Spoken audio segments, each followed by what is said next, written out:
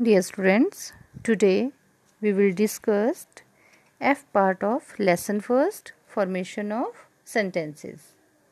So have a look at page number 8, all of you. F part.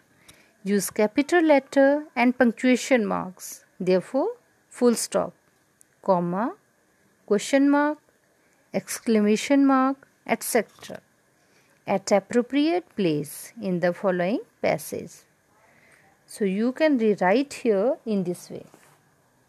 To maintain good health, you will need to follow a healthy lifestyle, proper diet, adequate consumption of water, regular exercise, sufficient sleep, and avoiding stress.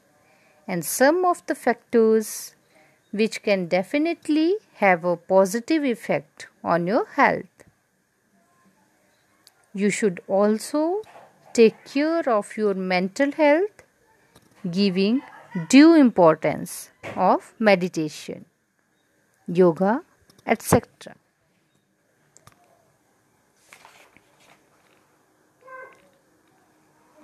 Now have a look at page number 9, G part.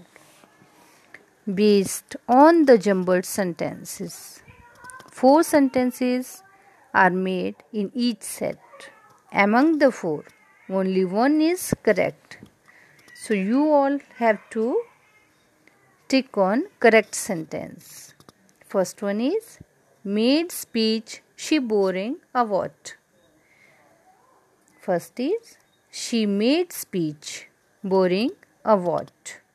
Second, she boring a speech what? Third, what a boring speech she made. Fourth is, what a boring speech she made. So third is right one, what a boring speech she made, and put a exclamation mark here. So third one is right. So we have to put right here, tick here. Second, how many brothers and sister you are? A. How many brothers and sister are you? Second, many brothers and sister, how are you? Third, many brothers and sister are you? How? D. Brothers and sisters, you are how many? So the right answer is A. How many brothers and sister are you? Third, how many money I should give you? A. How much money should I give you? B. How much should I give you money? C. I should give money how much? D. I should give money how much to you? So first is right one. How much money should I give you? Fourth, church or make noise is do not the. A. Make a noise in the church, do not. B. Do not make a noise in the church. C. Do not make noise in the church. D. Do make not a noise in the church. So the right answer is B part. Do not make a noise in the church. Fifth, is of very noodles child found this? A. Child found noodles, this is of very. B. Child found these noodles is very. C.